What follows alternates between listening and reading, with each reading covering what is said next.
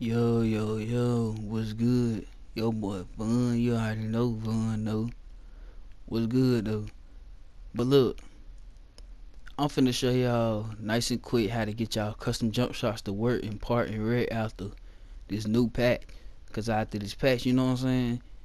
For me, it kept jump shot 70 on. That's my jump shot. But look, I'm finna get straight into it and show y'all how to do it. So, number one, you wanna make the jump shot.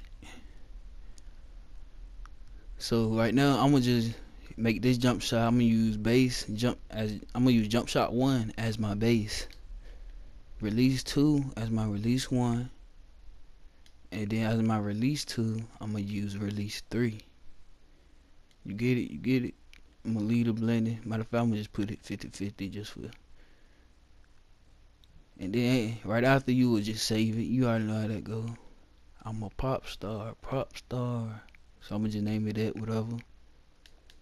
So after you save it, what you would do is you would go buy the jump shots you just used in your shot. So the jump shot I just used was jump shot. I just used jump shot 1. I used jump shot 1 as my base. I used jump shot 2 as my release 1. I used jump shot 3 as my release 2. Y'all seen it. Then you would buy these, but I'm not gonna buy them because you know what I'm saying, I'm just showing y'all. So you would buy it. Then right after that, you would just equip the shot. You know what I'm saying? So just equip the shot real quick, and then you good after that.